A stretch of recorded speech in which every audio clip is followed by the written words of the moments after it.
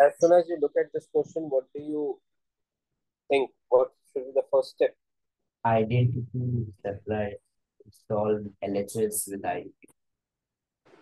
Solving LHS, and you can directly apply converting into sign cos or identities. So I would say first apply identity, Yeah. then sign and cos. Okay. Don't do reverse. Mm. The question will become in fraction and you will get confused. So identity, sin square A plus cosec square A plus 2 sin A multiplied by cosec A. This is the first bracket. Similarly, for the second bracket, see, if this was minus now, then I would have put a bracket, bigger bracket, so that it changes the sign. Right now, it's a plus, so I'm not bothered right now. Is that thing clear? Cos square A plus sec square A plus 2 cos A multiplied by sec A. Now I will change the sign in sin and cos. So first number is already sin. We have cos also. Yeah, So sin, also, so it's 1. so it is 1. Understood? Yes, sir. Now second number is in cosec. So do we know cosec square A and sec square A? I don't think so. That's an identity. No. Okay, so I will convert that into sin and cos. So it will become 1 upon sin square. Sin square.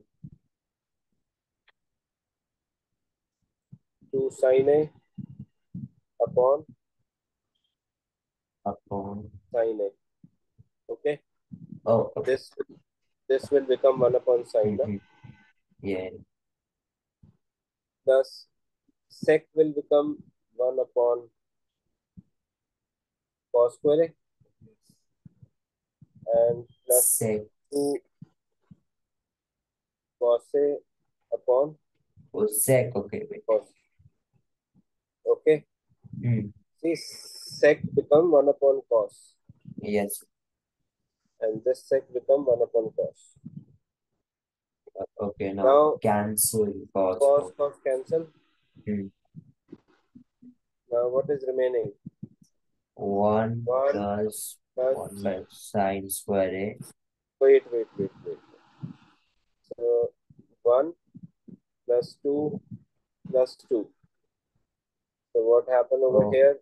5. 5 plus 1 by sin square A. 1 plus sin square A plus 1 by cos square A. Yeah. The obvious thing is we should take LCM.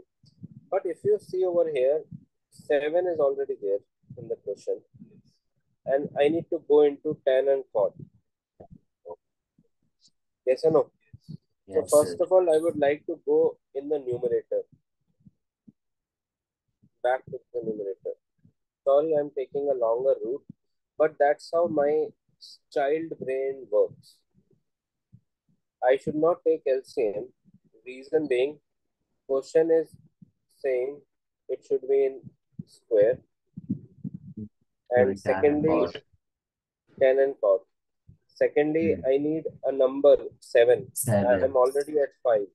So definitely some identity will be we will be applying, and we will get the answer. I'll show you. 1 upon sine again will go back to the numerator, will become cosec. Okay, I know it's taking a longer route, but once you know it, you can skip this step. Okay. Okay. But currently, I would say just try to understand what I'm thinking, because different questions will help you. So, where am I? Yeah. So 1 upon sine will give me cosec square, not cos, cosec. Cosec square And this will give me sec. plus sec square. Now, identities. So we have three Oh, identities. Sin square plus plus cos square equal cos to square 1. equals to 1. Second identity is sales tax. Sec square minus Cos square the tan tan square square. And third equals is to 1. bigger minus smaller. Cosec Cosec square square a minus minus cos cot square square equals a 1. to. Okay. Now, Hmm. this is cosec. This is cosec. Yes. So Cosec instead of cosec, can I write cosec as 1 plus cot square? wait. Uh, if you shift it to that If I side. Oh, shift oh, this, okay, okay, okay. Yes, sir. understood? Uh-huh. Similarly, can I shift, can I Sec write tan sec as 1 plus tan square a.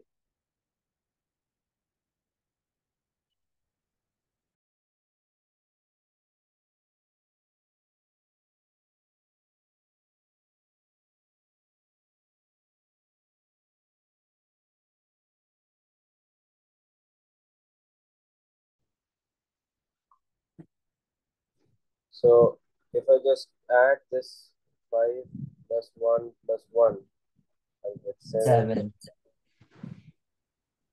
plus cot square plus tan square. We got. We got the answer. Hmm.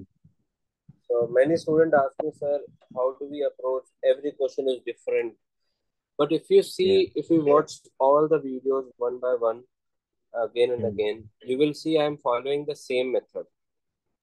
If Yes. there is a square, I'll use identity. Yes or no? Uh, I'll try to convert into sin and cos.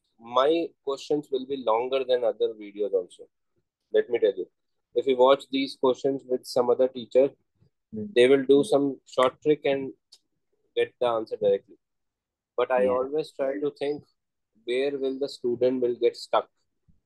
Oh, Will student be able to understand this thing? So 99% students stuck at these questions. So this is my procedure. That's how I think. So try to practice different questions, new questions.